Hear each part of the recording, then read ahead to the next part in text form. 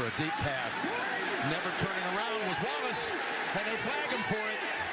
8 seconds left into the game. Buffalo's trying to go ahead with a game-winning touchdown, and Steph clearly see the defender pulling the jersey of Stephon Diggs. It was right in McDermott's face. McDermott.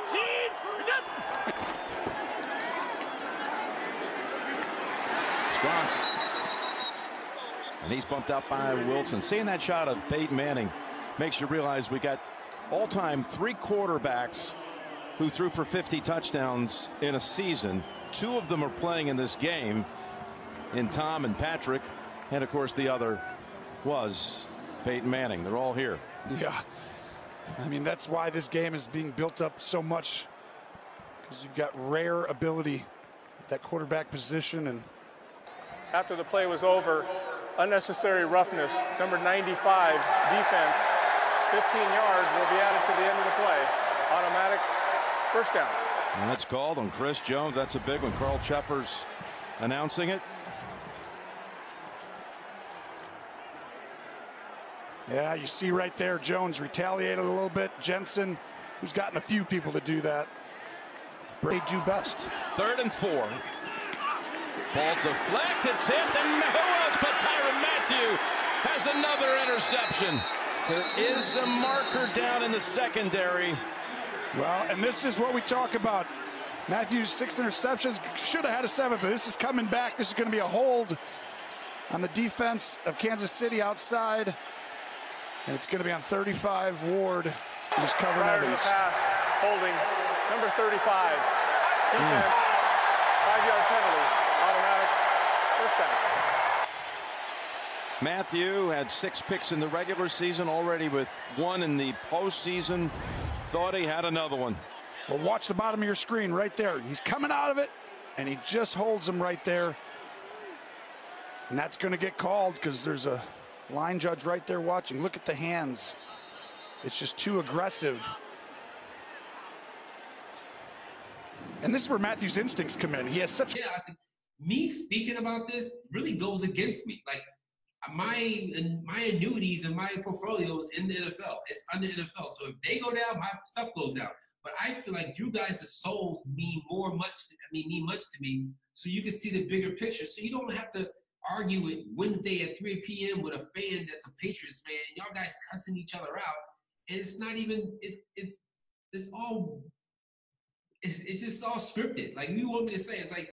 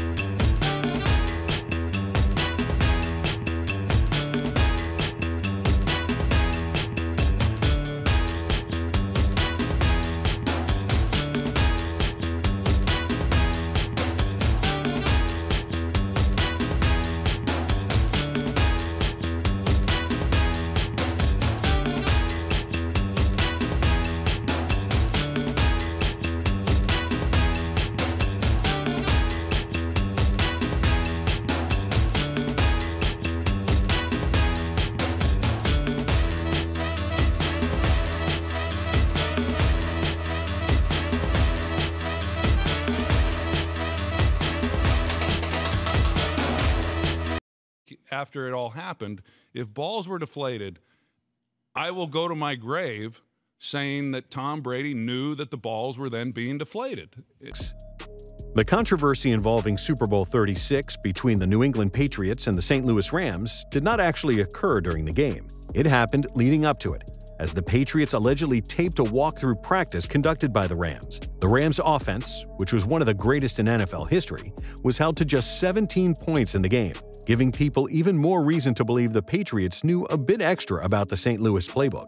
When it looked like the Rams and Patriots were going to meet in another Super Bowl in Super Bowl 53, former Rams Hall of Fame running back Eric Dickerson said, "We want a rematch against the Patriots. We want them back again because they cheated us. They cheated us. They cheated us. They know they cheated us back in New Orleans. They watched our film, so we want some more of them." Another Hall of Fame running back for the Rams is just as salty about the incident. In 2013, 11 years after the game, Marshall Faulk said, "Am I over the loss? Yeah, I'm over the loss. But I'll never be over being cheated out of the Super Bowl. That's a different story."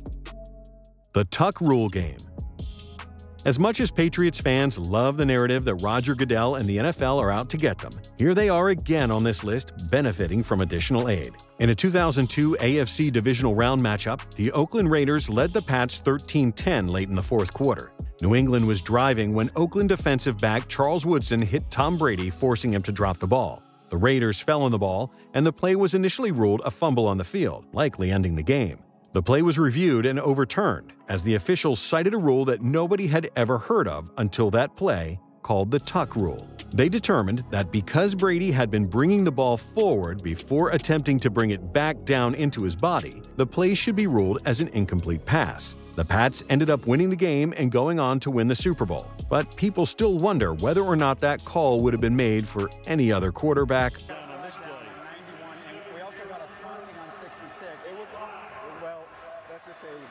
Uh-oh. Got that mic. He cut it off at the last moment. Flag down on this play. 91, and we also got a taunting on 66. It was, well, let's just say it was Uh-oh. Got that mic. He cut it off at the last moment. Y'all heard that loud hemorrhage from their brains. It also caused uproar with the players. Denver Broncos star TJ Ward simply tweeted, "Rigged, shaking my head." The next morning, Jaguars cornerback Jalen